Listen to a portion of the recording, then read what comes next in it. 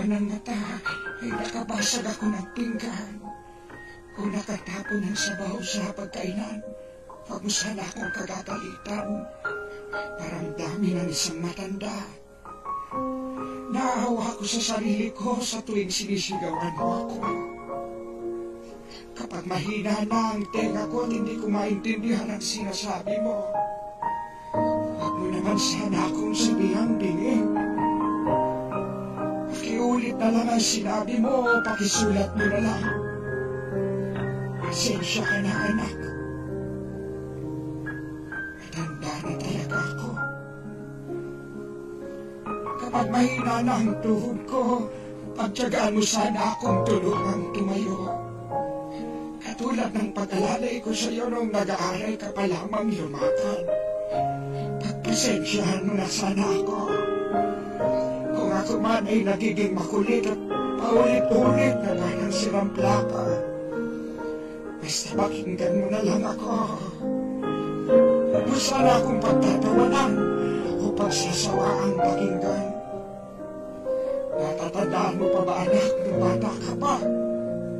Kapag gusto mo ng loob mo, ay paulit-ulit mong sasabihin yon. Paghapon kang nangungulit hanggang hindi mo nakukuha ang gusto mo. Pinagtyagaan ko ang kakulitan mo. Pagpasensyahan ko na rin sana ang aking amoy. Amoy matanda, amoy lupa. Huwag mo sana akong piliting maligo. Mahina na ang katawan ko. Madaling magkasakit kapag nalamigan. Kaya wag mo sana akong pandirihan. Natatandaan mo nung bata ka pa. Pinagtsatsagaan kitang habulin sa ilalim ng kama kapag ayaw mo maligo. Pagpasensyahan mo na sana kung madalas ako'y masungit. Dala na marahil ito ng katandaan. Pagtanda mo, maiintindihan mo rin ako. Kapag may konti kang panahon, magkwentuhan naman tayo. Kahit sandali lang, hinip na ako sa bahay. Pagkapong nag-iisa, walang kausap. Alam ko, busy ka sa trabaho. Ngunit nais kong malaman mo na sabik na sabik ako. Makakwentuhan ka kahit alam kong hindi ka interesado sa mga kwento mo. Natatandaan mo, anak, nung bata ka pa.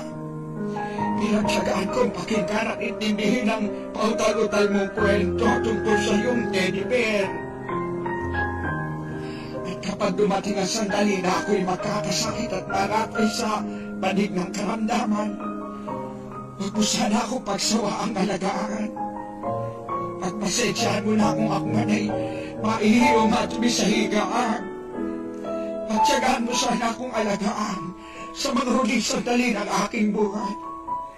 Total, di naman ako magtatagal. Kapag dumating ang sandali ng aking pagpanaw, wakil mo sana ang aking kamay. Bigyan mo ako ng lakas sa loob na harapin ang kamatayan. At huwag ka mag-alala. Kapag harap ko na ang Diyos na lumikha, ibubulong ko sa Kanya na pagpalain ka sana. Dahil naging mapagmahal ka sa iyong ama at ina.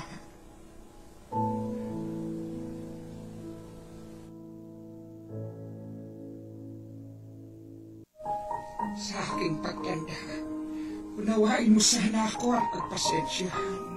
Kapag dala ng kalabuan ng mata, ay nakabasag ako ng pinggan. Kung nakatapon ng sabaw sa pagkainan, wag mo sana akong kagagalitan. Parang dami ng isang matanda. Naawa ako sa sarili ko sa tuwing sinisigawan mo ako. Kapag mahina na ang tenga ko at hindi ko maintindihan ang sinasabi mo, wag mo naman sana akong sabihang dingin. Pakiulit na lang ang sinabi mo, pakisulat mo na lang. Pasensya. Ang inyong matutunghayan at mapapanood ay hatid po sa inyo ng bumubuo ng Millennial Online TV ngayong nahaharap ang ating bansa sa pandemic na COVID-19. Magandang araw po. Mabuti ka pa. Nasa bahay. Sa natutulog mong anak, ikaw ang nakadantay. Ramdam ng pamilya mong sila'y may karamay. Samantalang kami, isang paa nasa hukay. Ewan ko ba kung bakit ang daming nagre-reklamo na tila yung bahay nila parang isang impyerno, na kahit anong bawal, ipipilit yung gusto. Naisip ko tuloy, sulit ba ang pagod ko? Sulit bang magsalba ng buhay ng iba? Sulit bang harapin ang kalaban na hindi namin nakikita? Kalaban na maaaring nasa loob ko na at pinipigilan kong hindi sa iyo maipasa. Bago ka magreklamong sawa ka na sa sardinas, na dahil walang nightlife, parang ikaw na yung pinakamalas. Gusto kong malaman mo yung hirap na dinaranas ng mga nakikibaka para ikay mailigtas. Alam mo ba yung pakiramdam ng pinandidirihan? Na walang gustong kumausap sa'yo kasi taga-ospital yan. Na kailangan namin ipagpatuloy yung sinumpaang katungkulan na kung mahahawa kami bukas ay walang kasiguraduhan. Alam mo ba yung pakiramdam na takot ka? Pero sa harap ng pasyente, hindi mo pwedeng ipakita. Na yung sarili mong anak, hindi mo makamusta dahil busy-busy ka. Asikasuhin yung iba.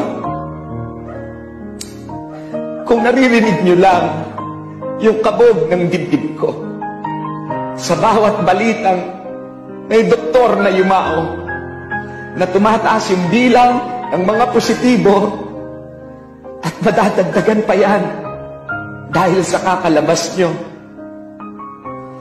Ilang doktor pa ba ang sasapit sa kamatayan?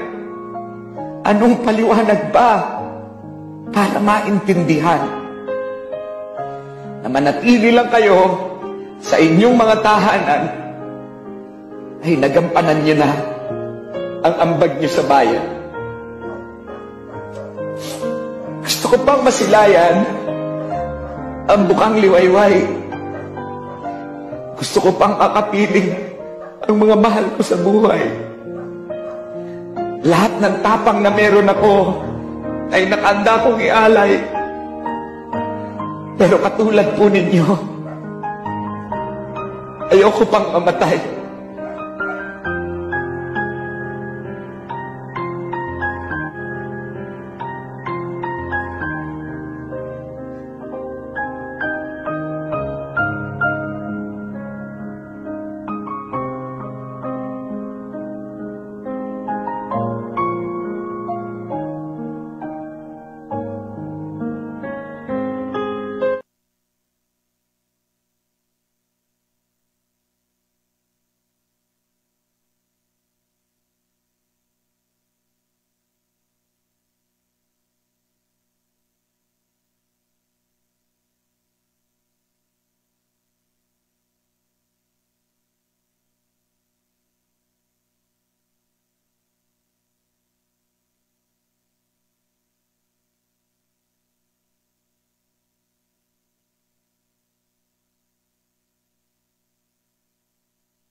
Hanap mo ba ay unwind? Binaigting, binalakas ang bagong news online TV ng bagong milenyo. Millennial Online TV, ang katropa mo sa pagbabalita. Ano ba ang iyong travel goals?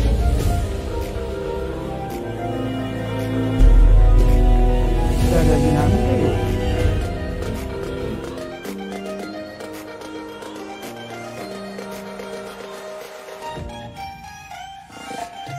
Sa Unwind Ventures at Saya.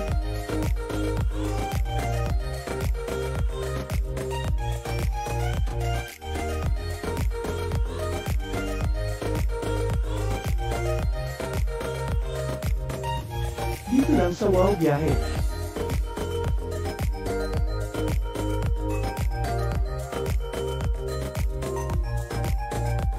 wow, di ba? Abangan dito lang sa Millennial Online TV.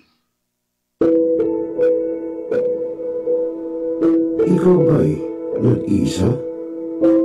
Nalulungkot dahil iniwan at ipinagpalit niloko ng iyong minamahal. Kung ngayon, i-type sa inyong mga cellphone, Facebook o YouTube man ang Millennial Online TV. Dahil nasa Millennial Online TV na ang online realista ng bagong milenyo, si Radio Villanos. Sana'y di magmahil ang dati kong araw nang di pang bata sa piling ni nanay. Nais kong mauli ang awit ninang mahal. You are the one who makes me happy when everything else turns to gray. Walk on through the rain. Walk on through the rain. Though your dreams be tossed and walk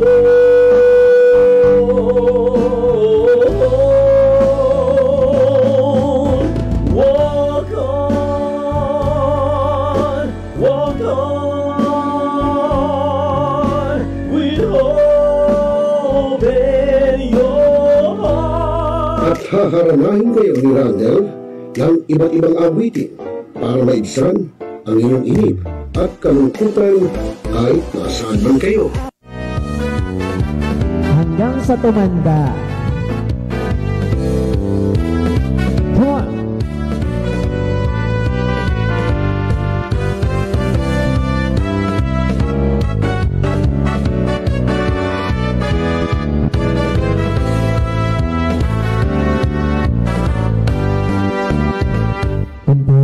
Matanda na, sana'y di tayo magbago. At pwede rin kayo makiduet kay Randall tuwing Huwebes ng hapon. Ano pa hinihintay nyo mga kamilenyo? Tawag na! Araw-araw ikaw ang gusto kong Ngayon, just to continue, Mr. Clyde Teves, the person named in the search warrant was not around during the implementation of the search. Talakayin. Teves Agila. Opinion.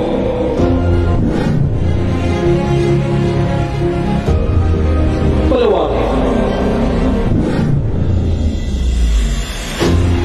Aksyonan. Kasama Silos dito na sa yung Milenyo Online TV.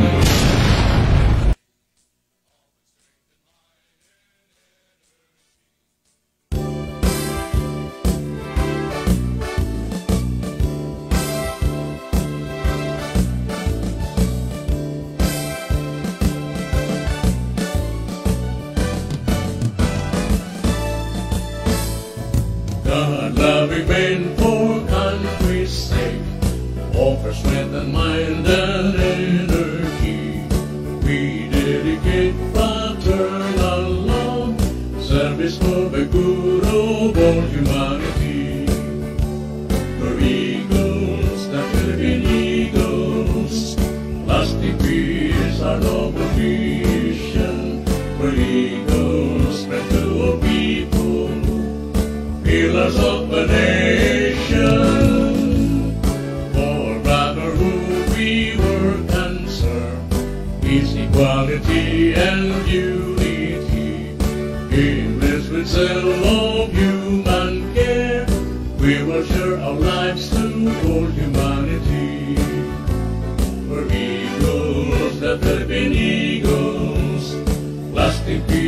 Christ our noble mission, where eagles pursue people, pillars of the nation. For brotherhood we work and serve, peace, equality, and unity. Be blessed with zeal of human care, we will share our lives to keep our liberty. Ang Agila, Pinoy na Agila, alipin ang ating bayan.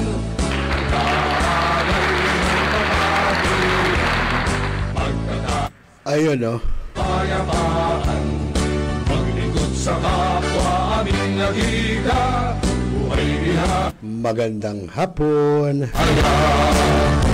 Good afternoon. Pinoy na Agila, Buenos dias. ay kapayapaan. Okay, so mga kuya, ate, magandang hapon po sa ating lahat at syempre po sa ating grupo ng Philippine Eagles. Particular po sa Central Luzon Region 45. Bang, bang, bang. Yan. Ay, mali. Di yan. To. Yan. At syempre po partikular sa CLR 45 Media Eagles Club. Siyempre po ngayon ay araw ng linggo, ika-21 po ng buwan ng Mayo. Ngayon po ay sasa inyo na ang mga Agila ng Bagong Milenyo. At siyempre po tampok nga CLR 45 Region 45 at CLR ang Media Eagles Club. At kaso nga lang absent po, wala tayong katandem, wala tayong kapartner. Ay ngayon po ay nandyan po sila sa aming community service dyan po sa QC. Ay may pagbutihin nyo. At ang inyong kuya ay nandito pa, no, nagre-remote broadcast, nagre-remote live streaming from Bulacan. Kahit paano nakagawa tayo ng paraan na yung laptop madala, o kaya may gadget. Bueno, good luck sa ating Media Eagles Club. Ngayon po ay nagsasagawa ng community service dyan po sa QC. At syempre po nandun, syempre wala tayo doon, nandun po ang ating Vice President si Stanley Lau. Magandang hapon sa iyo, Kuya Vice. At syempre sina Kuya Mikey Samson at sina Ate Joy Paha, Kuya Conrad Oligario, sina Kuya Roy Billones, Ate Nathan Sada nandun rin, at si Ate Janessa. At siyempre mga aspirant nandun din. At siyempre sino pa ba yun? Sina Ate Joy nandun at yung isang dalawang aspirant nandun po at sasama sila. Bueno mga kaibigan, ako muna yung magiging kasama ngayong araw ng linggo, no? Ngayong ika-21 ng buwan ng Mayo, dito po sa programang mga Agila ng Bagong Milenyo, Rosel Lopez. At syempre gayon din ng ating butihing governor, no? Syempre po yung ating governor na ngayon ay busy, no, sa pag-iikot, no, sa mga karatig lalawigan dahil po inaasikaso yung business, no. Siyempre businessman yung ating governor kaya ngayon busy siya. Anyway, nandyan lang naman siya sa tabi, sa likod ng kanyang mga nasasakupang club. Sakop po na CLR 45. At magandang hapon na yun, naka-watching na, naka-viewing na si Kuya Mikey. Nasa na ba kayo, Kuya Mikey? Nag-i-start naman inyong community service? Ayan, at yun, no, kita nyo, blanco yung isang camera natin. Yung ating katandem wala nandun nga sila sa community service kasi. Kaya medyo busy po. Bueno, sa ngayong araw ng linggo nito mga kaibigan, sa halip na magtampok po muna tayo ng mga accomplishments ng grupo ng mga Agila, ay magtutukay muna tayo ng isang hearing na isinagawa po sa Kongreso, no? At siyempre pinangunahan niya ni Congressman Ace Barbers. At ito po'y tungkol dun po sa sinasabing si Captain Ibanez o Colonel abay sangkot daw sa pagpapalaganap ng droga. Yun ay ayon daw sa PDEA. Mamaya panoorin natin yung ginawang hearing, how true, no? Gaano katotoo. Isipin nyo, matapos itaas ni Pangulong Rodrigo Roa Duterte ang sahod ng ating mga PNP, bakit nagagawa pa yung gano'n na mag-involve pa sa drugs? Di ba? Tingin nyo, ano ang dahilan? Bakit kinakailangan mag-involve pa sila sa drugs? Tinamaan ng lintik namang mga pulis ayaw magsipagtino. Sa halip na dapat sila ang gawing huwaran, maging huwaran, no? Para sugpuin ng illegal na droga. Sila pa nagiging pasimuno. Bakit? Anong dahilan? Gano'n na ba kahigpit ang pangangailangan nyo sa pera? Samantalang napakalaki na ng inyong mga sahod. From patrolman pa lang, tinaasa na. What for pa kung ikaw ay opisyal?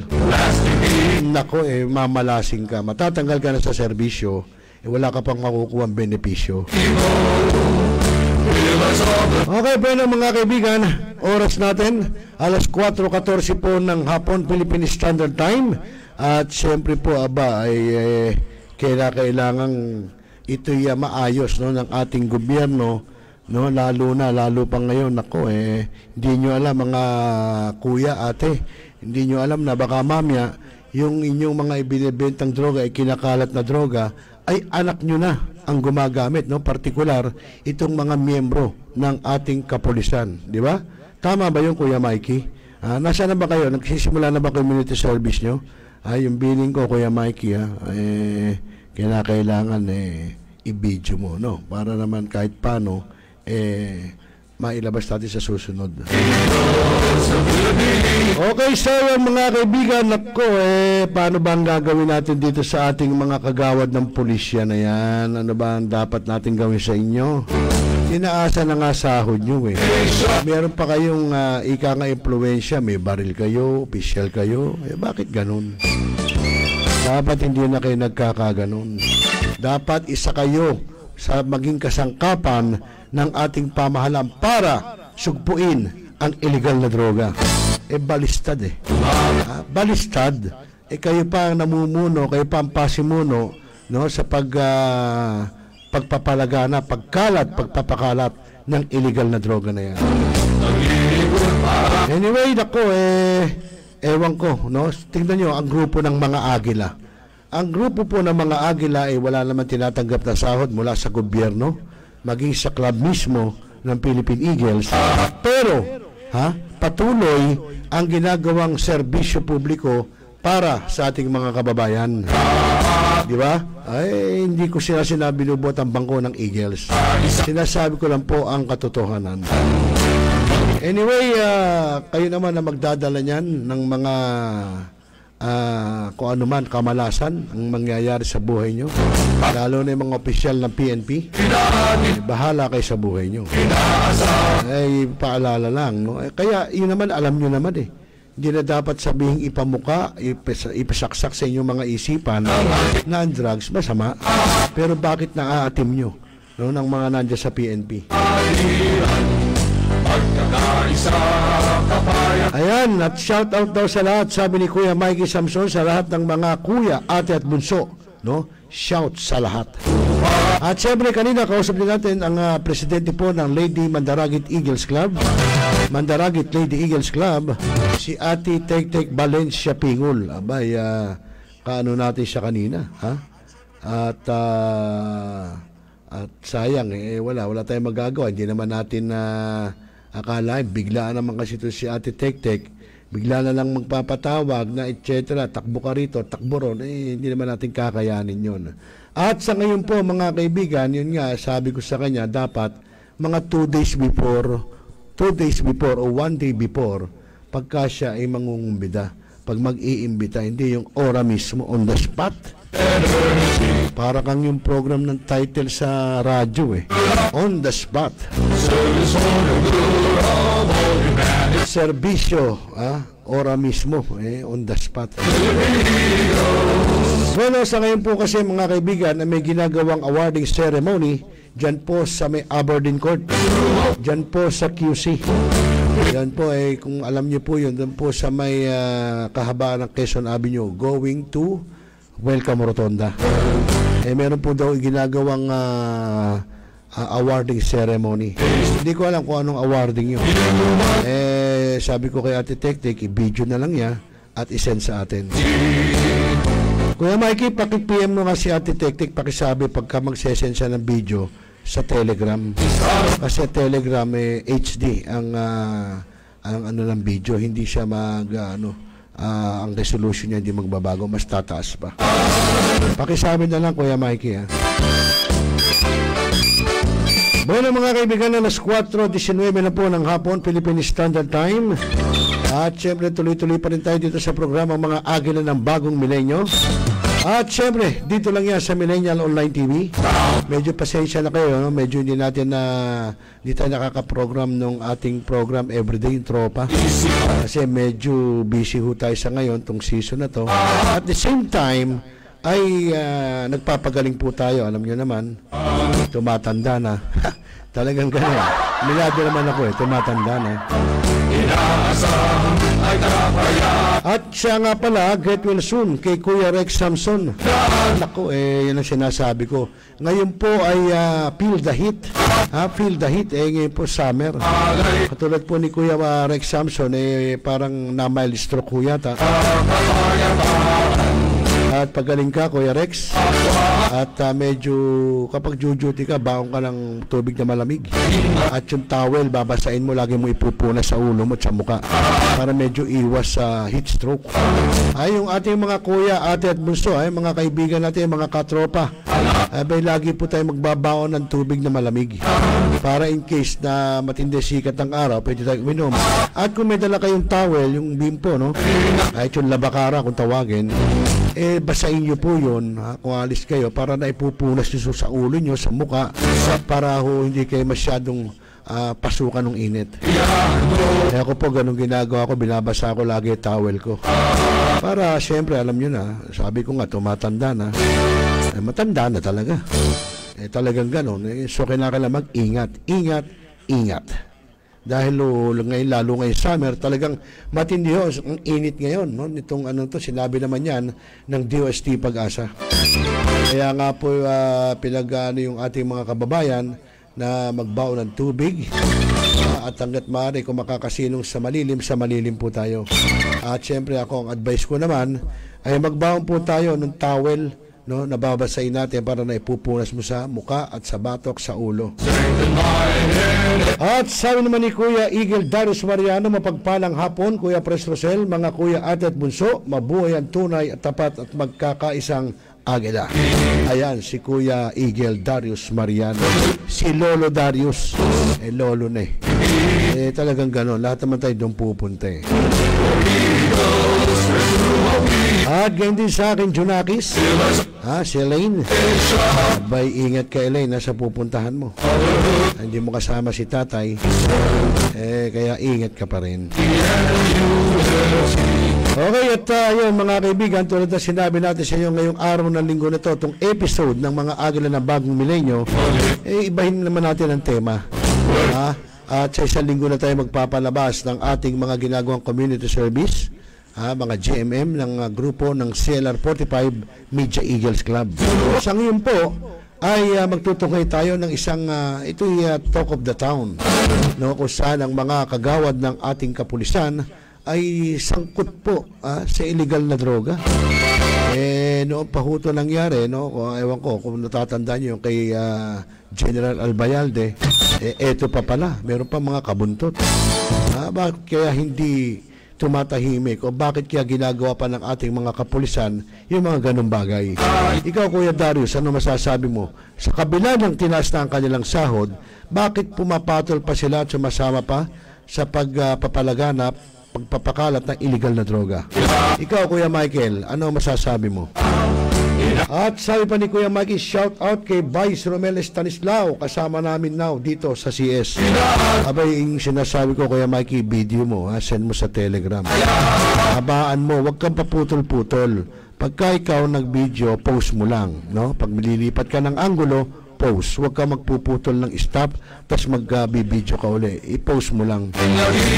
Okay, hindi kita inuutusan, Kuya Mikey. Binibigyan lang kita ng advice na ganun ng pagkuha sa video.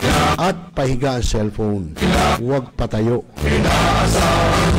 Okay, at kung may ma-interview ka din dyan na residente, may interviewin mo na. Mas maganda, kahit mga dalawa lang, isang babae, isang lalaki. At magandang hapon din kay Kuya Bams Nagar. Ayan, kamusta po mga kuya? Ingat po lagi, God bless po, mabuhay ang Agila. Sabi ni Kuya Bams. Abay, Kuya Bams, alam mo na ba? Siyempre, siguradong alam mo na si Kuya Alex Daniel ay nandiyan na sa Northern Police District. Abay, napalapit, ano? Napalapit ng ating Kuya Alex Daniel. Ayos na ayos yun. No? Pero siyempre, maganda lang at nandiyan na sa ating baluarte. Hindi na ikamalayo kahit paano, di ba? Okay, nako, alas 4:24 na mga kaibigan.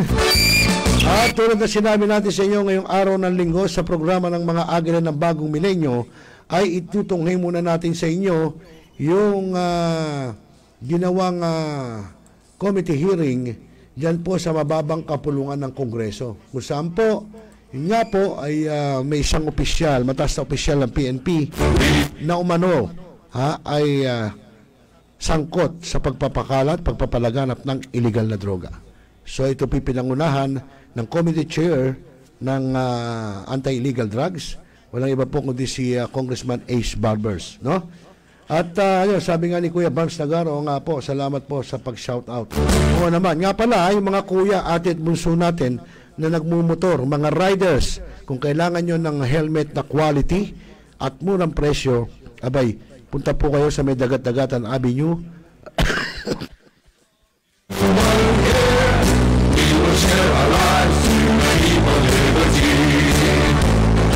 Excuse me po, nasa mid ako. Naalala ko ni Kuya Bams Nagar.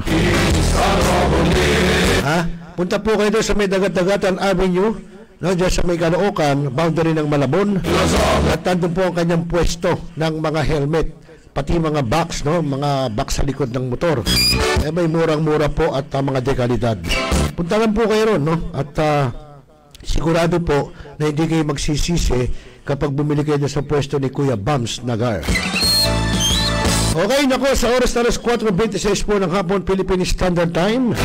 Abay, tunghay na natin, ano ba ang kinahinatnan? Sino bang opisyal ng PNP itong sinasabing di umano ay sangkot, no, at siyang nangunguna pa sa pagpapakalat at pagpapalaganap ng illegal na droga? Grabe talaga. Panoorin natin, huwag kayong kukurap, huwag kayong bibitaw mga kaibigan, mga kuya, ate, para may idea rin kayo at alam nyo. Panoorin po natin. Makikita natin yung involvement talaga. Involvement nino? Ni Colonel Ibanez sa proliferation of illegal drugs or protection of illegal drugs.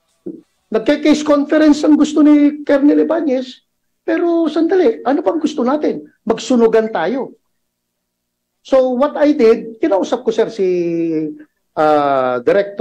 si General Remus Medina. Sabi ko ba, ganito yung nangyayari. Parang kami yung sinusurveillance ng grupo ni Ibanez. Let me ask this question to the former Director General ng PIDEA. DG Wilkins Villanueva, meron ba kayong during the time that you were the head of the PIDEA, meron ba kayong mga case build-up against PNP officers and personnel? Actually, during my time, may mga counterintelligence information, sir, kaming natatanggap. Particularly on some members of the PNP. On various occasions, lumabas sir yung pangalan ni Colonel Arnulfo Ibanez. On various occasions. Meaning, ano ba ibig sabihin? Kapag halimbawa, doon sa case build-up, lumalabas yung pangalan ng isang officer. In this case, it is Colonel Ibanez. Yes, sir. So, ano ibig sabihin? Unang-una, sir, yung may mga operations kami, sir, for example, nung February 2021, may surveillance operation yung Quezon City District Office na kung saan ay magpe-prepare ng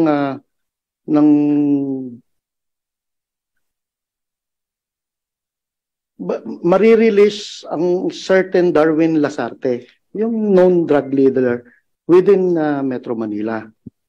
And then, operation yun, sir, ng Quezon City District Office namin.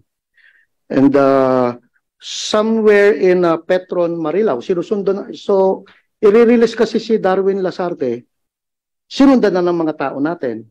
Somewhere in Marilao, nung may stopover, bumaba, sir, si Colonel Ibanez, naka-bulletproof. Tapos, inakost yung tao natin. Oh, sige, okay. Okay, let me stop you sa ano. Colonel Ibanez, okay, let me remind you, you're under oath. Yes, Your Honor. Naintindihan mo ano yung consequences, no? Yes, Your Honor. Okay.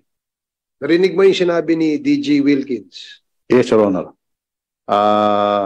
Ang sagot ko po niyan, Your Honor, nagkaroon po kami ng magandang usapan po doon kasi yung Teka.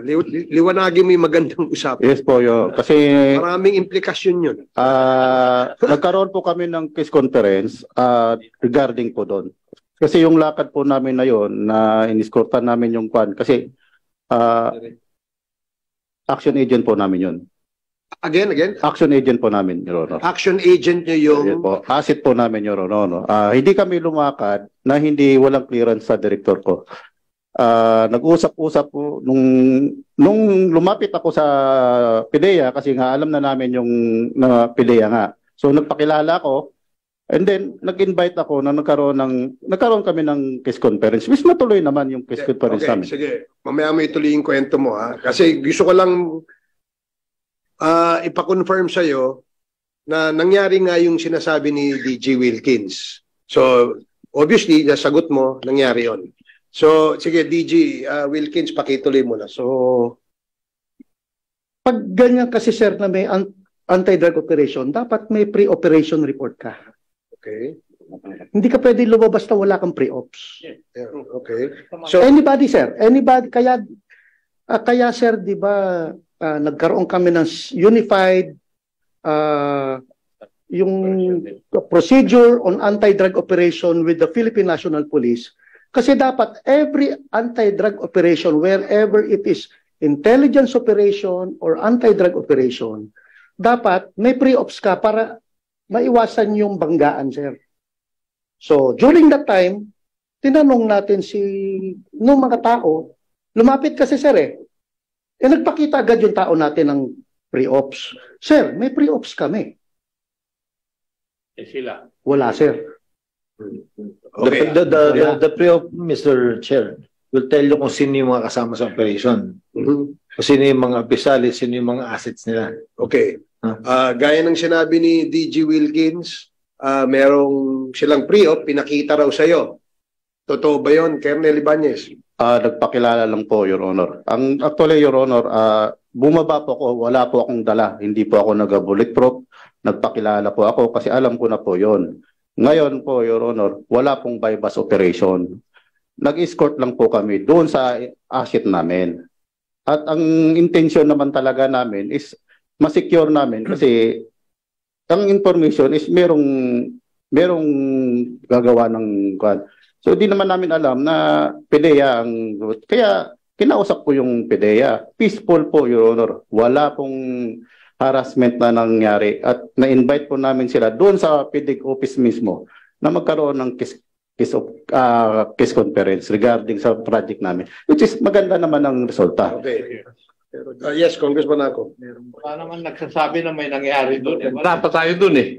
Nauna ka na kaagad eh. Colonel Ibanez, si Juan ang ibig mong sabihin yung sinusundan ng PDEA na na-release galing saan? Station 10. Na-release siya? Yes, sir. Sa Station 10? Yes, sir. Yun ang asset ninyo? Hindi po siya na-release sa Station 10, Your Honor, sa City Jail po, sir, ng Quezon City. Hindi ko alam kung sino ang nagsisinungaling sa inyo eh. Sir, but the bottom line, sir, is from where he was released, sinundan ng mga tao. Sinundan nyo na? Yes, sir. And there's a pre-op operations as Yes, required or yes, mandated? Yes, sir. Tama? Yes, sir. Doon, Colonel Ibanez, yung tao na na-release, ano bang pangalan nun? Certain Darwin Lasarte. Yun din ba ang asset ninyo, Colonel Ibanez? Yes, Your Honor. Yes. Marami na siyang basis nagbigay sa amin ng Yes or no? Yes, Your Honor. Oh, maliwanag yung yes, hindi ko kasi Yes, Your Honor. narinig eh. Kaya pinauulit ko. So yes. At hindi totoo na nagpakita na pre-ops, hindi rin totoo na wala ka rin pre-ops at hindi rin naka-bulletproof. Hindi po, Your Honor, kasi lumapit po ako doon na maayos at nagpakilala po ako ng maayos. Wala nga akong kabit-bit-bit na barel, kundi ID ko lang. Kaya malakas ang loob ko, Your Honor. Nag-escort ka, wala kang baril? Hindi po ako alam ko kasi na friendly forces po yun, Your Honor. Okay. Wala po akong... Ang galing ng kuha mo, intelligence info mo, alam mo na friendly forces yung sumusunod doon sa kuwan eh, sa asset mo. Believe ako. Yeah. Thank you, Mr. Chair. Mr. Chair, sabi niya, siya naghatid o nagsundo kay Lasarte? Ikaw nagsundo, ikaw naghatid? Your Honor, nung na-release po siya sa... Doon sa operation. Yes. By bus operation ba yun? Yung... By bus operation ba yun? Negative po, Your Honor. Negative. Wala pong by bus operation doon. By bus operation ba yun? Negative po. Negative. Pero sa report nakalagay by bus operation eh. Wala pong by bus operation doon. Ay, report oh. Northern Police District? Taga saan kayo? Northern Police District ka ba? Pidig po. Dati po. Pidig. Ito report oh. Hindi mo alam? Wala pong ganun, Your Honor. Pakiklaro mo lang. Yes, Sir, Your Honor. Walang pong bypass operation doon. Ang ginawa po namin, kasi under po siya ng kuplan namin, kaya po namin siya... May kuplan kayo? Yes, Your Honor. Nakakuplan po yun. May kuplan, may pre-plan. With kuplan. Isa-isa huwag tayo mabilis. May kuplan. May kuplan po. May pre-plan. Di ko po alam yung pre-plan. Pre-operation. Pre-operation. May pre-ops na. Pre-operation. During that time, Your Honor, ang meron lang kami is the authority from the Director of PDEC na pinayagan kami na inauthorize kami na gawin namin doon sa sinasabi ni Director General Wilkins kanina, bumaba ka. Yes, Your Honor. Pinuntahan mo yung Lasarte. Hindi po, Your Honor. Pinuntahan ko po yung PDEA agents na sumusunod po, Your Honor. Nagpakilala po ako ng maayos. Sinabi ko po na nakakuplan sa amin yung asset. At nag-invite po ako na magkaroon ng case conference sa PDEC, which is nagkaroon naman ng magandang usapan for Your Honor. Okay. DJ Wilkins, pakituloy mo lang yung So, he was accosted. He accosted our people dun sa Petron Marilao. So, nagpakilala siya. Kilala naman ng mga tao, sir, si Colonel Ibanez. So, sunog yung surveillance namin kasi escorted na eh. Hindi na tumuloy yung mga bata. But he reported during the time, Director Albarino was still the was still the Metro Manila Regional Office Director. So, yon, that was on February 2021. Noong April, the target here is Darwin Lasarte. Darwin Lasarte is connected to a Chinese kingpin operating. What's the name of the Chinese king? We cannot konektado, sir. Konektado sa Chinese kingpin, sir. Hindi mo masabi yung pangalan? Yun yung live pa, sir, yung Chinese kingpin eh. Live target pa, sir. Okay. Buhay pa April 27, sir, 2021. Nagkasa ng bypass operation, sir. Again, ang NCR Southern Police Office naman. Somewhere in Barangay Sauyo, Novaliches, Quezon City. So, proceeding to the area, Yung mga tao natin, sir, although mga bata ito, sir, may pakiramdam ito, may mga gut feeling itong mga tao na to eh. But during that time na nagkakasana ng trabaho, they felt that something was wrong on that particular day, on April 27. So, kinancel nila yung trabaho.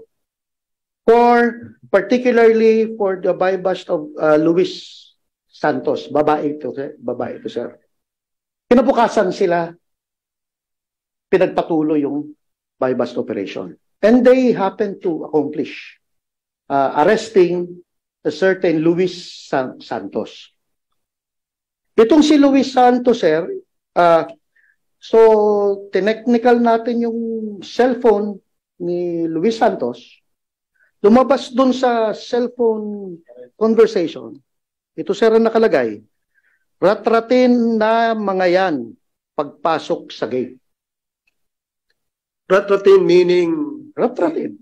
Yung ano para yung tao. So that happened, that message happened a day before, during the first day of the operation. Yung na-cancel na operation. Yes, sir. Kung saan medyo ano nga yung tao natin na hindi itinuloy. Kinabukasan, sir, tumuloy. Yun ang nakuha natin sa cellphone nung Luis Santos. Sino yung ka-text niya?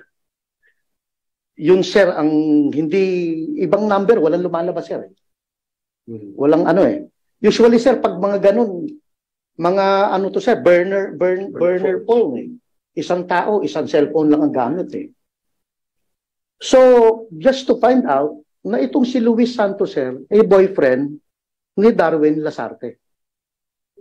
Na kung saan yun na-escortan ni Colonel Ibanez dun sa Marilao. Yes. Petron Marilao. So with those couple of intelligence operation and bypass operation, medyo na ano na kami kay Ibanez. Adding up yung pagka-reproject sa kanya. Nagaling siya sa IDID, sa PRRD list, ni-reproject siya. So yun na yung medyo binantayan na namin. So that was 2021. Yung May 21 naman, sir, merong kinakandak tayo na surveillance sa Clark, Angeles. Yung during that time, nandun na yung mga tao natin. Merong somebody from PIDEG nag-verify sa RTOC natin, sir. Kung meron ba itong mga plate number, the plate number that was inquired was the plate number of our operatives conducting surveillance. After that, sir, nawala lahat yung sasakyan na binabantayan namin. So, yung sinasurveillance... Supposedly, sir, yung dapat ang isa sa mga bodega na binabantayan namin dun sa somewhere in Angeles, Pampanga. That was May 2021. So, from February, May, tatlong operation na yan, sir, dugtong-dugtong. Nagka-case conference ang gusto ni Colonel Ibanez, pero sandali, ano pang gusto natin? Magsunugan tayo. So, what I did, kinausap ko, sir, si si General Remus Medina. Sabi ko, ganito yung nangyayari. Parang kami yung sinusurveillance ng grupo ni Ibanez. Hindi ka kaya nagtamali pinag-reportan? Ano sa tingin mo ngayon? During that time, General Medina was the director of PIDEG during that time. At for the information naman, sir, ng body, marami kami, sir, pinagsamahang trabaho eh. Kaya nga ganang nasabi ni Director Arbalino, high volume drug haul. Composed of the different agencies, intelligence agencies sa atin. ISAF, NICA, PIDEG, PNP, kasama minsan yung customs. At maganda naman, sir, yung resulta ng anti-drug operation.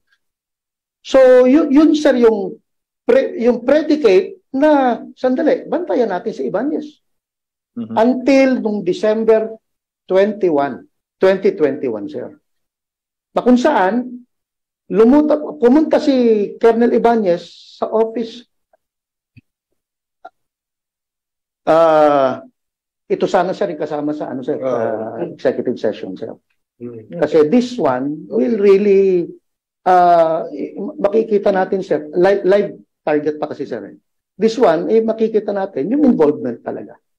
That is why involvement nino ni Colonel Ibanez sa proliferation of illegal drugs or protection of illegal drugs.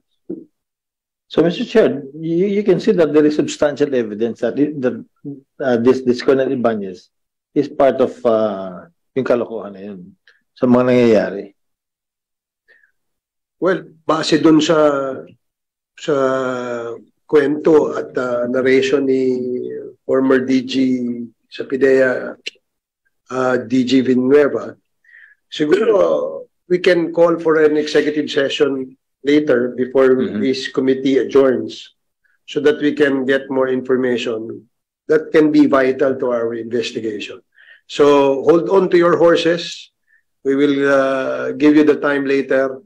In the meantime, tanungin natin si Colonel Ibanez. Colonel Ibanez, yung mga asset ba? Yung mga informants nyo, yung asset nyo, and anybody, like kunyari, any Tom, Dick, or Harry, pwede mo bang gawing asset yon? Your Honor, kung ano po yung makapagbigay ng information para makatrabaho kami ng mas maganda, asset po yun. Okay. Ang kwandang po yun ay kung paano mo utilize yung information. Regarding po doon sa sinasabi ni... Teka muna. Sandali lang. So, kung merong valuable na information yung asset, yes, Your Honor, i-weigh nyo muna yun. Pag-aaralan yun. Hindi naman kayo basta-basta maniniwala, hindi ba? Yes, Your Honor. Okay. Kaya nga po ako pumunta doon sa PIDEA para mapag-usapan kung ano yung weight nung asset namin. Ngayon, ang sabi ko doon... Sandali lang, Colonel. Halimbawa, na-identify mo na si Juan de la Cruz ay asset mo. So, ano bang steps? Meron ba yung documentation? Meron ba yung... Yes, Your Honor. So, how do you... Nire-recruit po namin siya para magigawing asset, Your Honor. Okay. Si Lasarte, dokumentado ba ito? Yes, Your Honor. Nasaan ang... sino bang may possession ng documentation yan na... Because I rely heavily on the wisdom of our Vice Chairman dito dahil magaling na investigador si Congressman Acop. So, where do they keep all this? Nakilala mo ba si Sergeant Mayo? Yes, Your Honor. Gaano mo katagal nang kakilala si Sergeant Mayo? Nakasama ko po siya sa Manila, Your Honor. During the time na nasa Manila ko. So, isang taon, 2 taon, 1 linggo? Sagutin mo yung yung exact na 2004 to 2009, Your Honor. Matagal-tagal mo na pala siyang kakilala. So, yung mga ganong taon, 5 taon, kilala mo na yung tao, di ba? Yes, Your Honor. Okay. So, yung pagkakakilala sa kanya, paano kaya yung nakapagtago ng 1 toneladang drugs na hindi mo alam?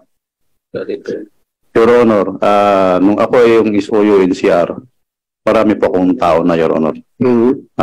Isa lang siya doon sa nirequest ko nung naibalik ako sa PIDEA.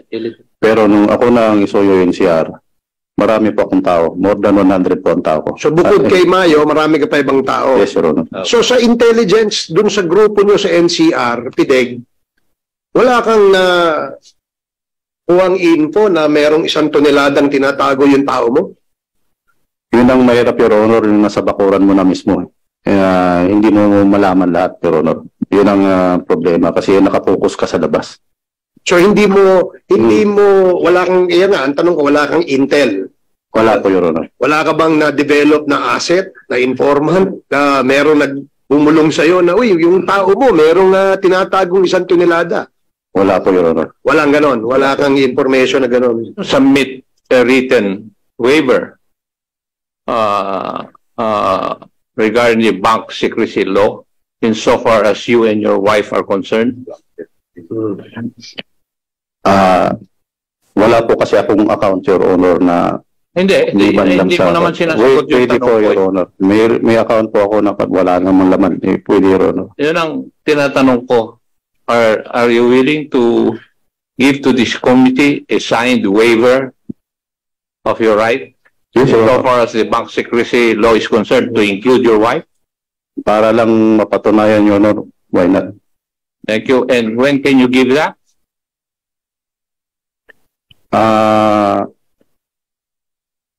Tomorrow, Your Honor. Tomorrow. Thank you, Mr. Chair. Mr. Chair. Okay, thank you, Congressman. Congressman Basita. Yes, thank you, Mr. Chair. For Colonel Ibanez, more or less ilang years ka na sa Drug Enforcement Unit? Putol-putol po, Your Honor, yung sa drug enforcement trabaho ko sa anti-drugs. Sa PDIC po, Your Honor, nasa 2 taon. Pag pinagsama-sama mo, yung yung mga assignments mo sa Drug Enforcement Unit? Nasa 6 or more, Your Honor. Okay. Ilang beses ka lang nagkakaso dahil sa trabaho? Maraming kaso na hindi ako particular ang kinasuhan, yung mga tao, yung mga counter-charge, Your Honor. Okay, dito sa latest na kaso mo, dalawa ito eh. Parehong suspended ka doon. Yan, na-dismiss, sabi niya. Yung na-dismiss po yung kaso, Your Honor, na pinahir sa amin, Your Honor. Dismiss yung case against him. For the former chief PNP, Mr. Chair. A while ago, napag-usapan po na kung titingnan natin mabuti, while suspended si Colonel Ibanez, may kukonsider po natin na nagpa-participate siya doon sa operation. Kaya nga po, may encounter na sinasabi ng PIDEA na parang nasusunog yung trabaho. For the former chief PNP, ano po bang violation ni Colonel Ibanez na suspended siya pero nagpa-participate siya doon sa operation? Kasi hindi po natin may deny na once minomonitor mo yung anybody doon sa sa operation, whether asset or personnel of the PNP, may participation ka pa rin doon. Pero suspended siya. Inaamin naman po niya. For the former chief PNP, ano po bang violation? Mr. Chairman, sir, I think nauna, sir, is he should not be authorized to participate in operation, sir, dahil nga suspended po siya, sir. So it's either he might be part of the obstruction if there's any, sir, or he could be also part of meddling in an authorized operation because una-una nga, sir, is suspended siya, sir. In the same manner, sir, as if you are already relieved out of this specific unit, sir, so you do not have any business meddling with an ongoing operation po, sir. Thank you, sir. Yes, thank you, Mr. Chair. Naitanong ko po yan kasi doon po sa issue nitong yung trabaho ng PEDEG, nabanggit din po at napag-usapan dyan, on schooling siya that time. Pero active pa rin siya doon sa nagpa-participate pa din siya eh. In fact, according to Colonel Gonzales, nagtatawagan pa sila. And inamin naman ni Colonel Gonzales na tumatawag din siya kay Colonel Olonan. So, kung titingnan po natin, Mr. Chair, suspended siya, nasa schooling, pero active pa rin siya eh. And ito, napakalaga po kasi, Mr. Chair, sa isang operation. Pag hindi ka kasali, huwag kang sumali. Yun po yan eh. And Mr. Chair, if I may continue. General Domingo, anong year po ba kayo pumasok sa service? May 1, 1990, Your Honor. May 1, 1990. 3 years in the service. Yes. Mr. Chair, for General Domingo, kailan po kayo na-assign sa PDEG? August 8, 2022, Your August 8, 2022. Prior to your assignment, General Domingo, sa PDEG, may naging assignment po ba kayo na anti-illegal drugs units or operation? Negative, sir. This is my first time to join an anti-narcotics unit. So, na-assign ka ng August 2022? Correct, sir. Yes. Ito po ba pinag-uusapan natin? Kailan nangyari ito? October 8? Exactly 2 months after my assignment, sir. Yes. October So, 2 months ka pa lang. May dala ka bang personnel from the previous unit to PDEG? Wala po, sir, except my driver and security. Okay. So, dalawa lang? 4, sir. 4. So, naitanong ko ito, Mr. Chair, kasi para sa isang general, sa isang opisyal, talagang napakahirap na in the span of 2 months, gusto kong banggitin kasi na parang ang hirap sabihin, ito lang, opinion ko. Parang kailangan ko yata ng tulong from General Acop if I may, Mr. Chair. Okay. One. Anyway, gusto ko, Mr. Chair, balikan si Captain Susongko Sige. Yeah. Kasi may mga itatanong po ako related dito Okay, nasa Zoom si Captain Susongko, si Sergeant Mayo, and even Mr. Atadero is also in Zoom. So pwede kayong magtanong dyan. Mr. Chair, if I may ask some questions to Captain Susongko. Yes, Captain Susongko.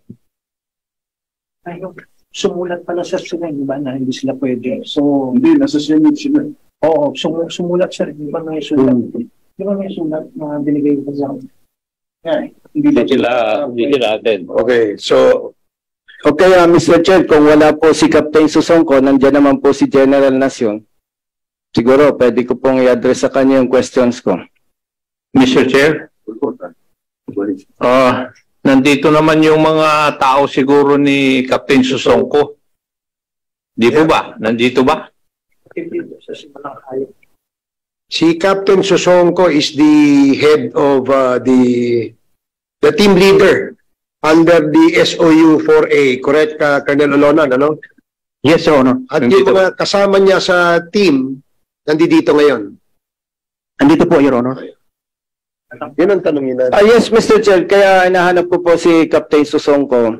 During the previous hearing, naging inconsistent po siya. And nung nag-follow up question po, nag-request siya ng executive session. However, during the executive session, binawi niya po So, siguro po, ang makakasagot nito si General Nacion as Secretariat of the SITG.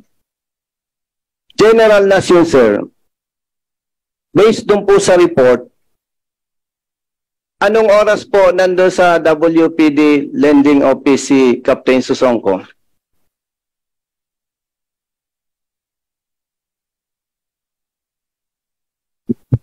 I will go back to the report, Your Honor. 21. Is it 1:21?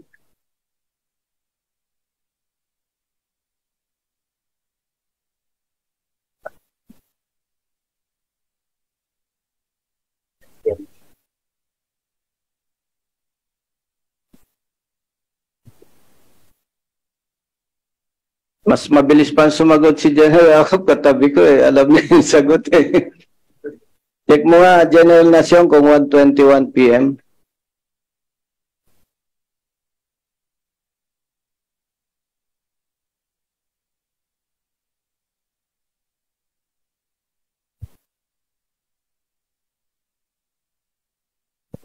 Yung ano,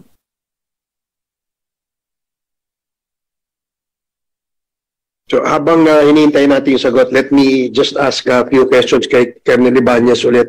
Yes, Mr. Chair. Colonel Ibanez, ikaw anong hawak mo na unit ngayon? Nasa holding pa ako ng HSS, Your Honor. Headquarters. No. Saan, di ba, you were in PIDEG, right? I was... Itong October 8, 2022, you were still with PIDEG? Now, Your Honor, nandito sa HSS na ako. Headquarters Support Services. Simula nung nangyari October 8, 2022 na WPD lending anti-illegal drug operations, you were not with PIDEG? Na-relieve po ako ng isuyo NCR October 10, Your Honor. Hindi, so SUU, PIDEG ka pa rin noong October 8? Yes, Your Honor. Yun nga yung tanong ko eh. Okay, member ka ng PIDEG. Ikaw yung NCR head ng PIDEG, correct? Yes, Your Honor. Okay. Nakilala mo ba si Sergeant Mayo? Yes, Your Honor. Gaano mo katagal nang kakilala si Sergeant Mayo? Nakasama ko po siya sa Manila, Your Honor. During the time na nasa Manila ko. So, isang taon, 2 taon, 1 linggo? Sagutin mo yung yung exact na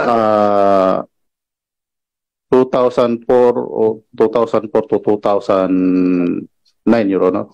Matagal-tagal mo na pala siyang kakilala. So, yung mga ganong taon, 5 taon, kilala mo na yung tao, di ba? Yes, Your Honor. Okay. Sa yung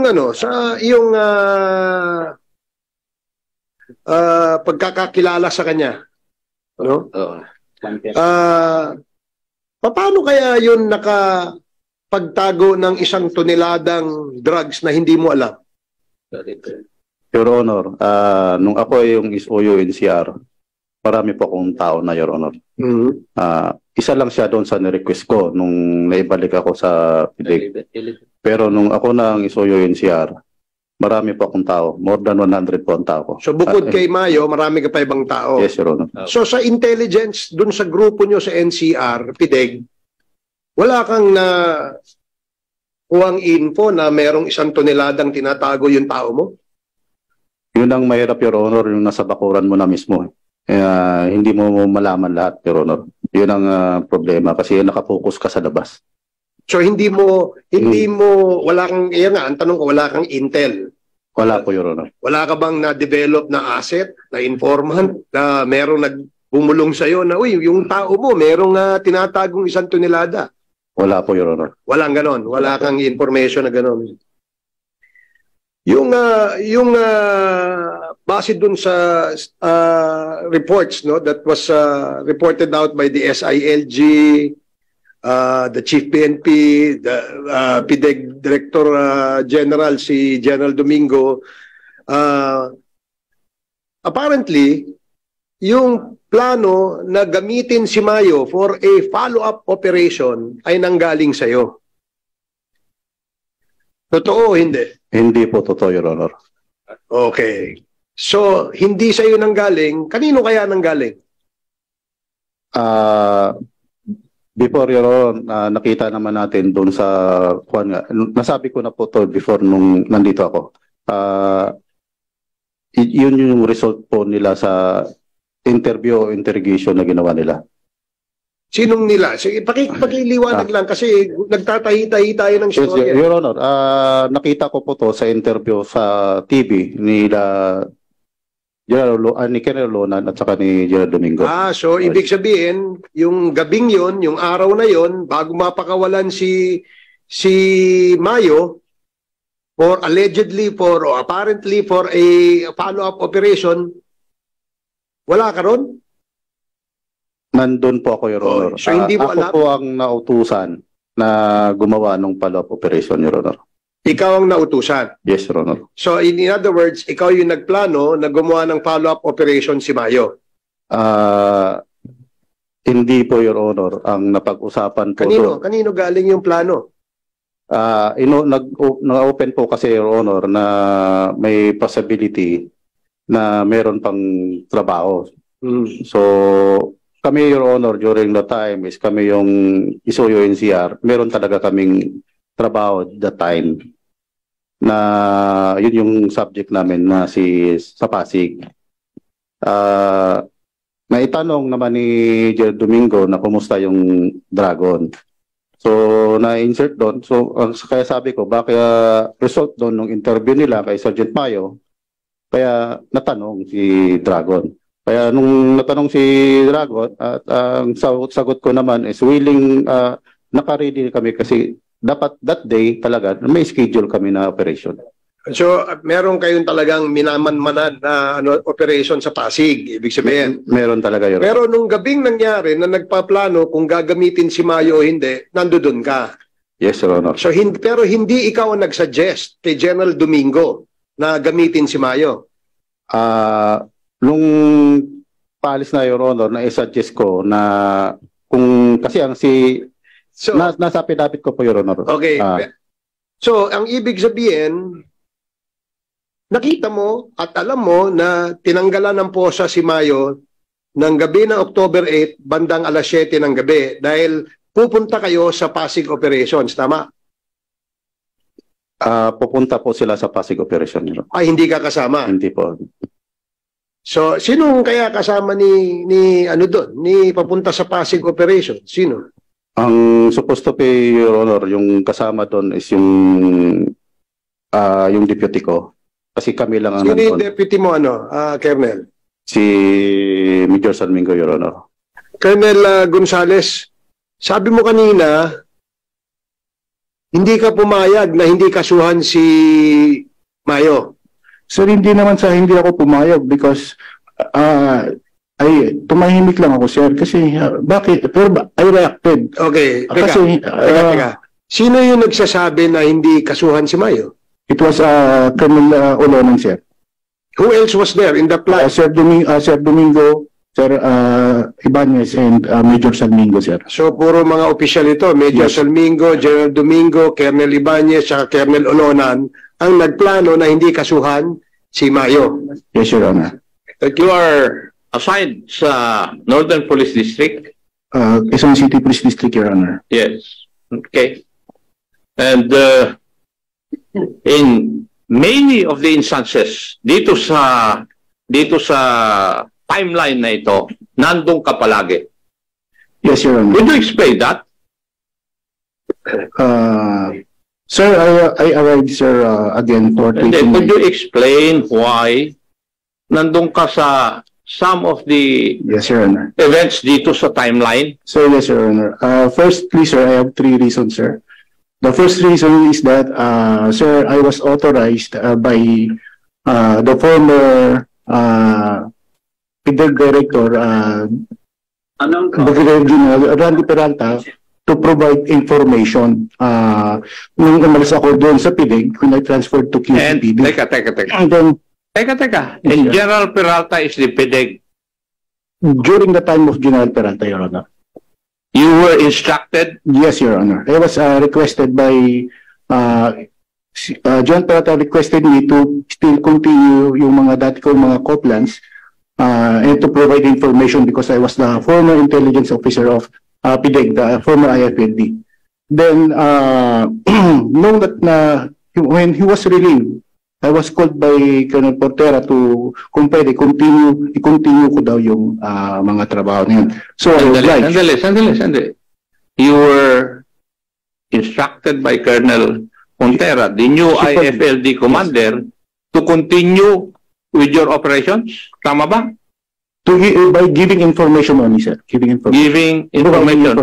Yes, sir. Colonel Portera, is that true?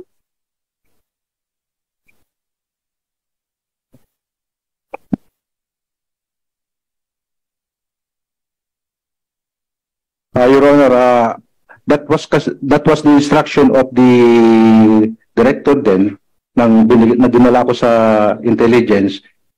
Kaya tama yung sinabi niya, sir, magbigay siya ng information. So, ang intelligence naman, alam ko, sa information din nabubuhay. So, therefore, kinausap ko siya, magbigay siya ng information sa akin, sir. What time did you arrive at the scene, Colonel Gonzales? Exactly, sir, 4:29, Your Honor. 4:29? Yes, Your Honor. Kasi siguro ni-review mo yung video. Exactly the same. Yes, sir.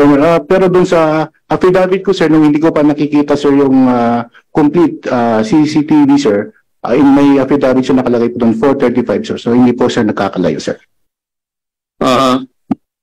So, when you arrive at the scene, ano ang ginawa mo? Sir, yun nga po, sir. When I arrived there, sir, narinig ko nga po sila, sir, nag-uusap. Yun nga po, yung tungkol kung anong gagawin kay Sergeant Mayo, direct filing, hindi kakasuhan. Then, yun nga po, sir, nag-react ako. When I reacted, na dapat kasuhan yan, hindi pwedeng hindi kasuhan. Then, yun nga po, tama po yung sinabi ni Major Salmingo, sabi niya sa akin, sir, okay na, itago ko na yung mga uniform ni Sergeant Mayo. Then after that, sir, siyempre, nagpaalam mo kay Sir, kay General Domingo, sir, baka pwede kausapin ko muna yung mga former personnel ko para ma-congratulate ko naman. Then he gave me 5,000 pesos, sir, to treat naman, sir, yung mga tao ko, sir. So, and it is not true, sir, na sinita niya ako doon, sir, why I'm there. Then, pagkatapos noon, sir, paglabas ko nga po, sir, may yung station commander doon, sir, sa area na yun, sir, nagtanong sa akin, sabi niya, Glenn, asan yung pulis na nahuli? Sabi ko, sir, hindi ko alam kasi hindi ko pa nakikita si Sergeant Mayo. So, thinking na yun ang tanong niya sa akin, alam ko na marami nang nakakaalam na nahuli si Sergeant Mayo. Then I proceeded to sa mga personnel ko, doon nga po si Lieutenant Amirol, and I asked Lieutenant Amirol, asan si Sergeant Mayo? Sabi niya, sir, nandyan po sa harap ng WPD landing, doon po sa silver gray na Montero. And then kinausap ko yung troops. Sabi ko, I give them my congratulations with them. Then sabi po nila, the request ni sir, paano naman po yung reward po? Ayun po ang sinabi nila sa akin. Ang nagtanong po sa akin nun is si Sergeant Mananghaya. Then that's why, bumalik po ako doon, nag-request po kay General Domingo about the reward. Andito ba si Sergeant Mananghaya? Can you please sit down here, Sergeant Mananghaya? Dito, tabi kayo ni Major Salmingo. Colonel Gonzales, sabi mo kanina, hindi ka pumayag na hindi kasuhan si Mayo. Sir, hindi naman sa hindi ako pumayag because tumahimik lang ako, sir. Kasi, bakit? Pero I reacted. Okay, kasi, teka. Sino yung nagsasabi na hindi kasuhan si Mayo? It was Colonel Olonan, sir. Who else was there in the plot? Sir Domingo, Sir Ibanez, and Major Salmingo, sir. So, puro mga opisyal ito. Major Salmingo, General Domingo, Colonel Ibanez, at Colonel Olonan ang nagplano na hindi kasuhan si Mayo. Yes, Your Honor. Thank you. Please proceed, Kong Akop.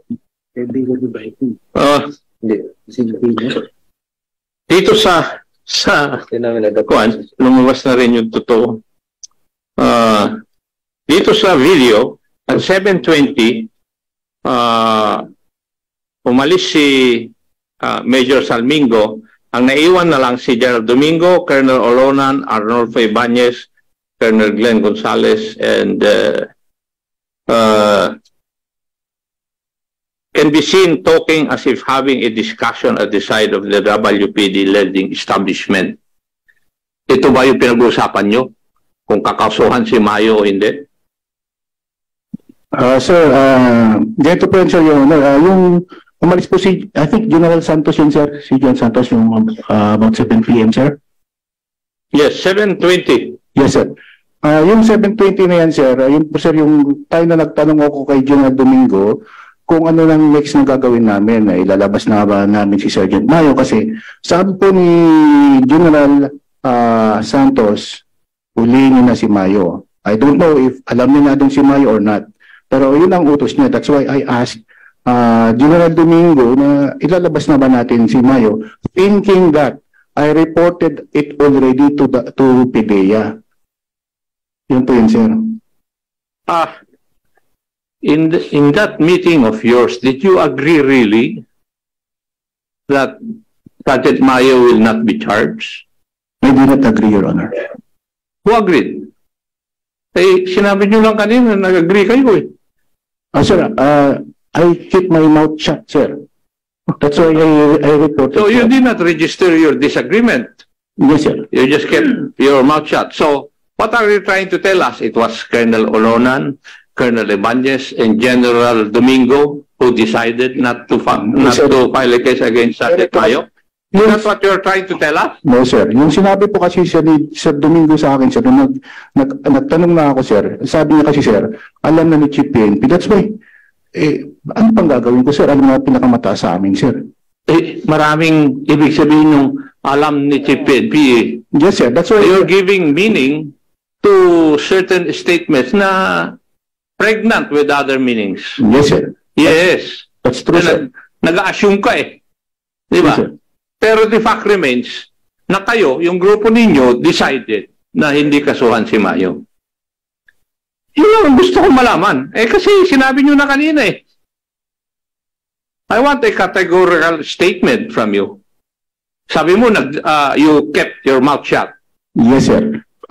Thinking, sir, siyempre alam naman natin, sir, if we are police officers, sir, sir, mayroon mga tayong mga senior, sir. Hindi naman tayo basta-basta... pero kasama ka sa grupo eh. In fact, you were not supposed to be there because you're not part of PDEG. Yes, sir. You were playing an active part doon sa pagdi-decide doon. When in fact, nandun ka sa Quezon City Police District. Sir, na tinapay. Ikaw naman, oo. Now, may I ask Colonel Olonan and General Domingo and Colonel Ibanez, totoo ba na nag-agree kayo na hindi kasuhan si Mayo? Your Honor, wala pong usapan na ganyan. Gawa-gawa lang po ni Lieutenant Colonel Gonzales yan, Your Honor. Okay. Colonel Ibanez.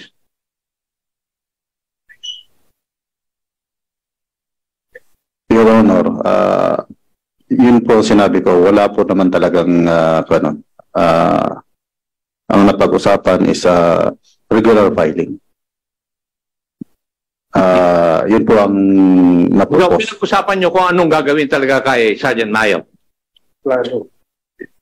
Napag-usapan nyo rin. Kasi sa iyo, regular planning, si Colonel Gonzales kept his mouth shut nung pinag-usapan. Ang issue ay kung kakasuhan si Mayo o hindi. May I ask Colonel Olonan? Your Honor, ang pinag-usapan namin doon is yung strategy and planning about the follow-up operation, Your Honor. Iba-iba yung sa mga sagot ninyo. 4. Nag-meeting, nakita sa video, may pinag-uusapan, lumalabas, 4 na issue ang pinag-uusapan nyo pala. Di ba?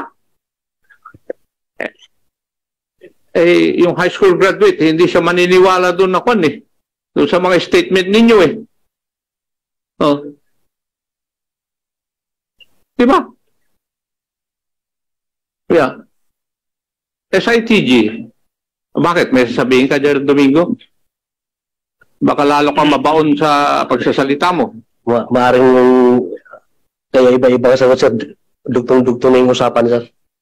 Dugtong-dugtong? Iya, sir. Anong ibig mo sabihin doon? Wala pong usapan na hindi kakasuhan si Mayo. Tapos after that usap, naidugtong na yung ulunan yung plano para sa follow-up operation.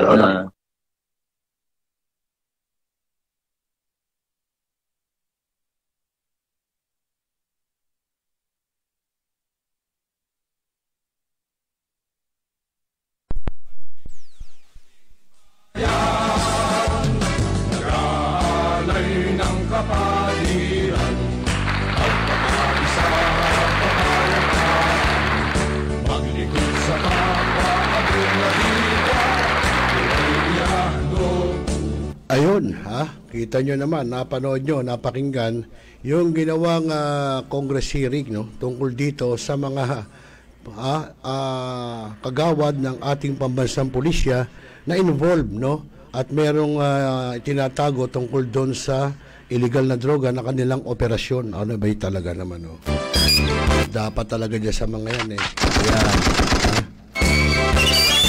Isipin nyo, sabi ko nga kanina, na noong panahon ng Pangulo Rodrigo Roa Duterte, ay itinaas na po ang sweldo ng ating mga kapulisan, no? Pero bakit?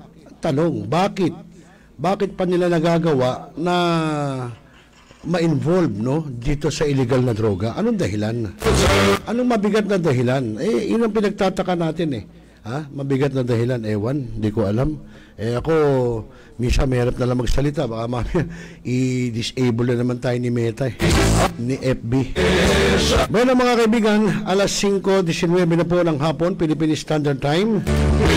At bago tayo tuluyan magpaalam, abay maraming salamat po. No, naka-viewing sa atin si Ate Tek Valencia Pingol. Nga pala nagkaroon na, tulad nung sinabi ko kanina, nagkaroon po ng isang awarding ceremony dyan po sa may Aberdeen Court, no? At ito po yung mga nakatanggap ng parangal ng ETT Group 2023. No, siyempre una na rito si Ate Tek Valencia Pingol ng Lady Eagles Mandaragit Eagles Club at si Ate Jenny Senisa ng One Hero Eagles Club, si Ate Doc Rean Andrada of Elite Riders Lady Eagles Club, Kuya Scott Patawaran ng Tarlac Kamandag Eagles Club, at ganyan din si Vince Orto Garnet Banawe Eagles Club, si Kuya Jose Dulin ng PGH, Kuya Wilfred Probido ng Pag-ibig, at si Jericho Cruz ng Orto Garnet Banawe Lady Eagles Club. Abay, palakpakan natin. Muli po, yan po yung mga nakatanggap ng parangal ng ETT Group 2023 ng Philippine Eagles. Ayan. At marami din salamat kay Kuya Guillermo Pangatungan ng Lapu-Lapu City dyan sa Cebu. Ayun, nanonood daw siya. At yun, si Kuya Eagle Darius Mariano. At sabi ni Kuya Guillermo Pangatungan, salamat daw Idol Rosel Lopez, pinakita mo sa FB Live mo. Oo, ngayon lang tayo nakapag-live uli, eh. At si Mariano Herson ng Malabon Community Organization, maraming salamat sa iyo, Tol, from Malabon Community Organization. At binabati rin po natin yung lahat ng opisyal at miyembro ng MCO o Malabon Community Organization. At siyempre si Kuya Bams Nagar, ayan, no? At ngayon ay nagko-community service pa ho yung grupo ng CLR 45 Media Eagles Club dyan po sa QC. At sino ba yung mga hindi pa natin nag-greet na nanonood ngayon, kasi may nakita pa ako si Edsel Mogol, ayun, nanonood. At siyempre yun si Miss Jackie Lagpaw Adahar, ayan, si Eagle Darius Mariano, ayan, sino pa ba? Si Mikey Samson nanonood pa rin, ayan. Oo. Okay, sa mga kaibigan, sa oras na alas 5:21 po ng hapon, Philippine Standard Time, ay pansamantala po ay wawakasan muna natin at magpapaalam muna tayo dito sa programang Mga Agila ng Bagong Milenyo, no? At sa susunod po ulit na linggo, at baka doon itunghay natin yung ginawang community service ng Media Eagles Club, at siyempre pati yung awarding ceremony dyan sa Aberdeen Court. At Tek, hihintayin ko yung iyong video para maisama na natin sa susunod na linggo. Okay mga kaibigan, muli sa ngalan po ng ating CLR 45 Media Eagles Club, ako po muna yung naging kasama ngayong araw ng linggo, ika-21 po ng buwan ng Mayo, taong 2023. Ako po yung lingkod, Rosel Lopez. Magandang hapon Pilipinas, mabuhay ang Agila.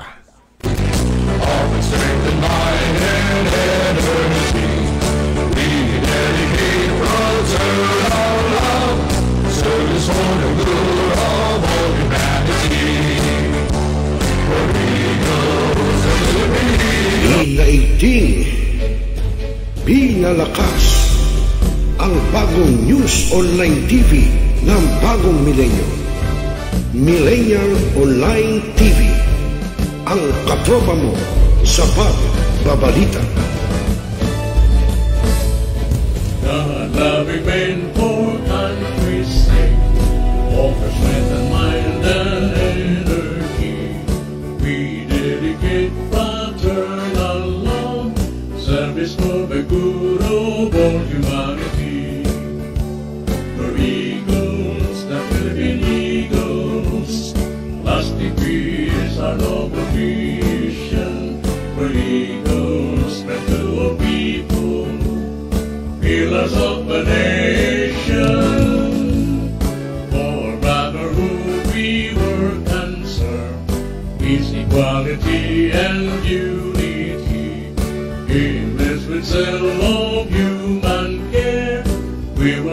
our lives to old humanity.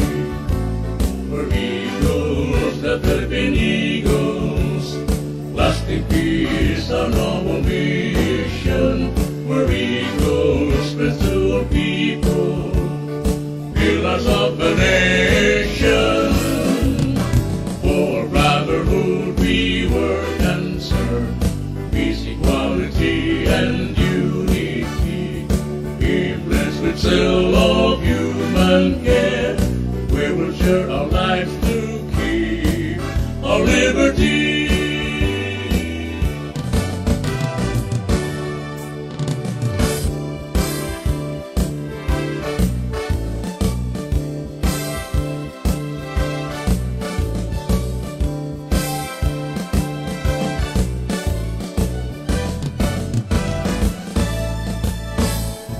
God-loving men for country's sake, offer strength and mind and energy. Hanap mo ba ay Unwind Ventures? Tara nang mamangha sa mga tanawin.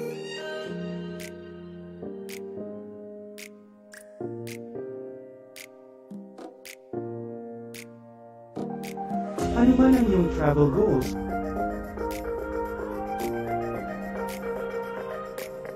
Dadalhin namin kayo.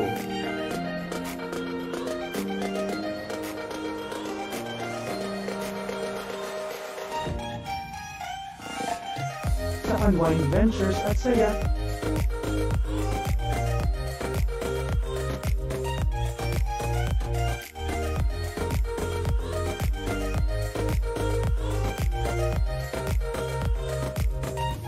Dito lang sa Wow Biyahe.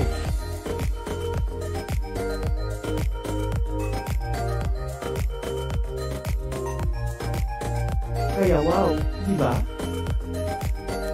Abangan dito lang sa Millennial Online TV. How to be a member of the Fraternal Order of Eagles, Philippine Eagles. Before any applicant for membership to any Eagles Club, we shall pass through the following steps, called the 5 I's of accepting new members. First, interview. Second, introduction. Third, inception. Fourth, incubation. And fifth, induction. Prior to the interview, the applicant shall submit a letter of intent to the Eagles Club he intends to join to. During the interview stage, the applicant shall be interviewed by a panel of interviewers called the panel, which shall be constituted by the membership committee of the said club. Proper subjects of the interview shall cover the applicant's character on his views regarding honor, loyalty, integrity, perseverance, patience, humility, dedication, openness to render service to the community, to the club, and the fraternity, availability for meetings, projects, and assemblies, financial stability, and openness to fellowship, thus promoting the essence of brotherhood and group unity. Introduction stage. In this stage, having passed the panel interview, the applicant shall then be presented and introduced to the members of the club by the chairman of the membership committee, through the club president, and to the Philippine Eagle Institute of Leadership, or PEIL, director, who shall thereafter conduct the required orients for the applicants as scheduled by the PEIL Executive Director. During the scheduled orients, the applicant shall be given copies of the following Eagle solemnities: the meaning of Eagleism, the Universal Prayer, the Eagles Hymn, and the Eagles Pledge. Inception stage. In this stage, the applicant shall be required to recite or sing the Eagle solemnities before the panel. We shall issue a certification that the applicant had successfully passed the initiation step. During the incubation period, the applicant shall then be required to attend 3 consecutive general monthly meetings and 3 community services without fail. The applicant's failure to attend in any of these meetings and services shall cause the deferment of his induction as a member and be again required to undergo the incubation step. And lastly, the induction. Successful applicants shall then take their oath of membership in a solemn rite prescribed by the PIL, or the Philippine Eagles Institute of Leadership, and shall thereafter be called Kuya, Ate, or Bunso. The Fraternal Order of Eagles, Philippine Eagles, are strongly committed to render personal service for the betterment of the Philippine community and its people. They shall sacrifice and do battle to achieve their goals.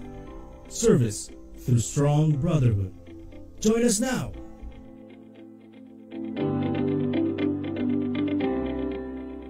Ngayon, just to continue, Mr. Clyde Teves, the person named in the search warrant, was not around during the implementation of the search. Talakay. Representative. Opinion.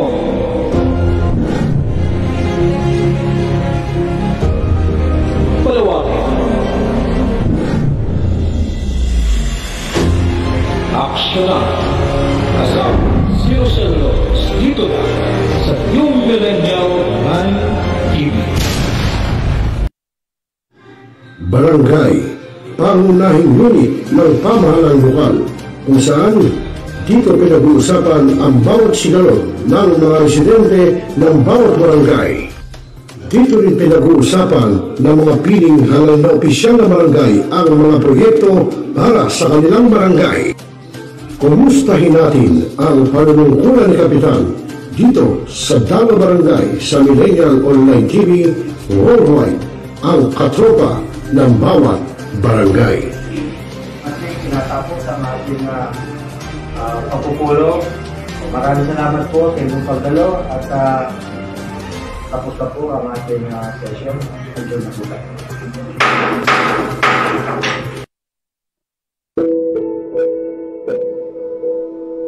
Ikaw ba'y nag-iisa?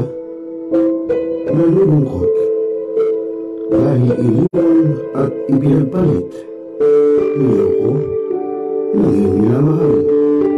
Kung ngayon, i-type sa iyong mga cellphone, Facebook o YouTube man ang Millennial Online TV. Dahil nasa Millennial Online TV na ang online realista ng bagong milenyo, si Radio Villanos. Sana'y di magmahil kung dati kung araw nang di pang bata sa piling ni nanay. Nais kong mauli ang awit ninang mahal. You are the one who makes me happy when everything else turns to gray. Walk on through the rain. Walk on through the rain. Though your dreams be tossed and walk on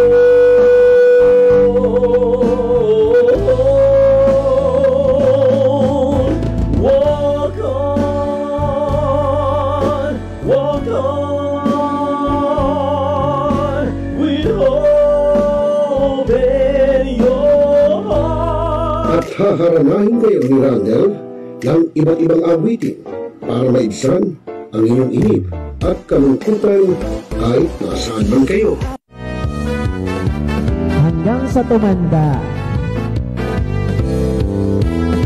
Come on.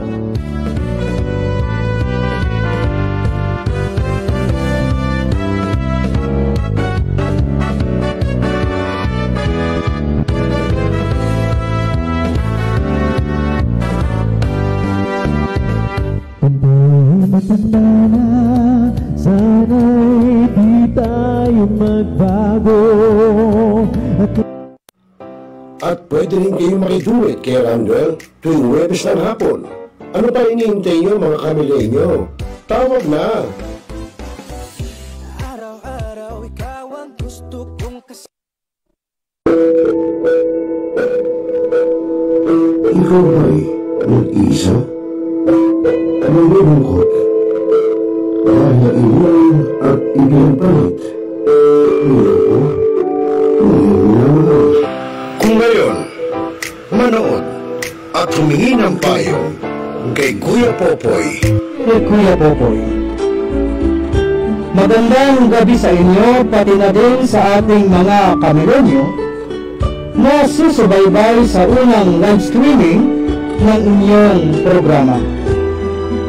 Dito lang sa programang Kwentong Pag-ibig ng Bagong Milenyo. Ang kwentuhan ng bayan dito lang sa Millennial Online TV. Pinaigting, pinalakas ang bagong news online TV ng Bagong Milenyo. Millennial Online TV, ang katropa mo sa pagbabalita.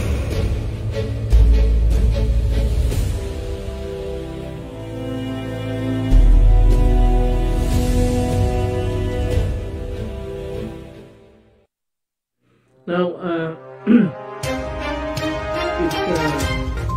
are Talakayin. Biggest destruction of dangerous drugs worth 1. Rebisahin, opinyon, malawaking, aksyonan. Kasama si Rosel Lopez, ang inyong katropa sa pagbabalita. Dito lang sa Millennial Online TV. Tutok na mga katropa! Hi, this is Agila doon. Nananawagan ako sa ating mga katropa, no? At mga kaibigan, mga kababayan na palaging tumutok sa Millennial Online TV. At yan ay pinangunahan at yan ay pinangangasiwaan ng aking kaibigan na si Rosel. At ang mga nanunood dyan ay hindi bobo! Mga Milenyo, pagod ka na ba galing sa trabaho? At gutom na sa maghabong pagtatrabaho? Pero wala kang pagkain sa bahay? Narito na ang sagot mga katropa. Ang Superman of Lechon. Napapawi sa inyong gutom at siguradong mapapa-anirize ka dahil sa tender juicy na jumbo pa. At siguradong malinis at bagong katay buhat sa farm. Kaya super masalasa at pangmasa pa. Ano pa hinihintay niyo mga katropa? Takbo na sa Superman of Panteño Siniluan at bumili na. Baka maabusan ka, katropa.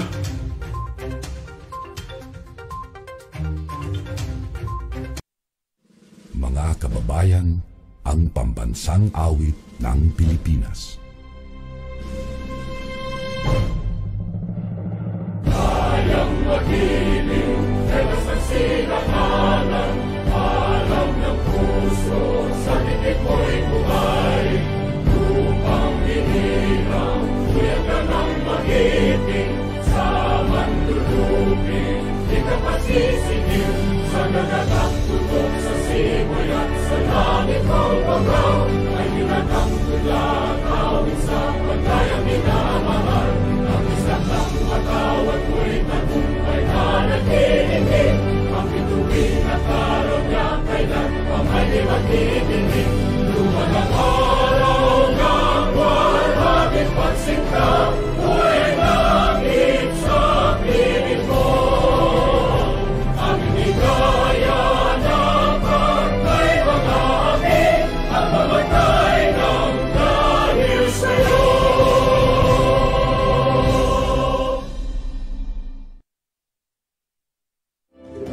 Sa lahat ng bumubuo ng Millennial Online TV at sa lahat po ng sumusuporta, maraming salamat po. Millennial Online TV is now signing off.